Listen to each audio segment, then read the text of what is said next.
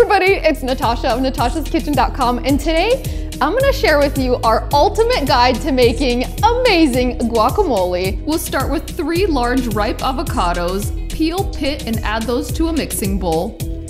Now mash those up to a chunky consistency. To prevent browning, squeeze lime juice right over the avocado. Next, chop up your white onion, dice some tomatoes, and chop up some fresh cilantro. Add those to your mixing bowl and season with salt and pepper. Stir just until everything is combined. You don't want to overmix it. Serve this as an appetizer with crunchy tortilla chips, or use it as a topping for your favorite Mexican recipes. This is so easy and delicious. Get the full recipe for guacamole on natashaskitchen.com.